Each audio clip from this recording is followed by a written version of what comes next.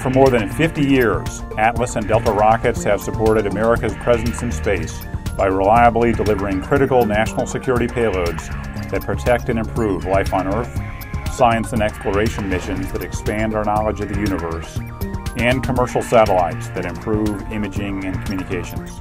Liftoff of the United Launch Alliance Atlas V rocket carrying the PAN mission for Lockheed United Launch Alliance continues this proud tradition of enabling strategic U.S. space initiatives and assured access to space for our Air Force, National Reconnaissance Office, NASA, and commercial customers. Liftoff of the Delta IV rocket which goes up.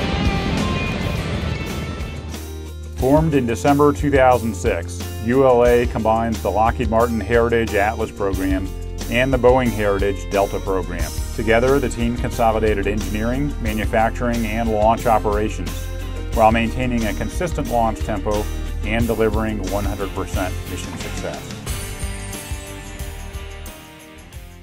RCO, report range, go for launch. Range, go for launch.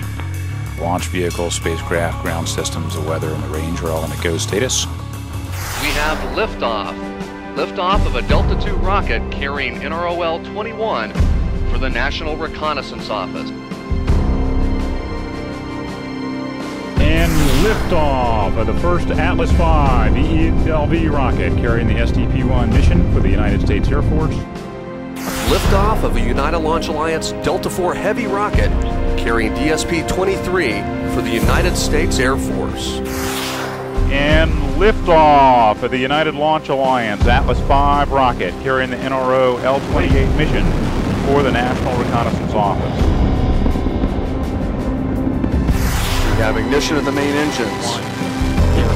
We have liftoff.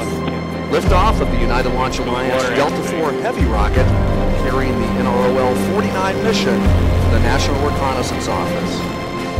And liftoff of the United Launch Alliance Atlas V rocket carrying the first space-based infrared systems mission. Liftoff of the Atlas V with Curiosity.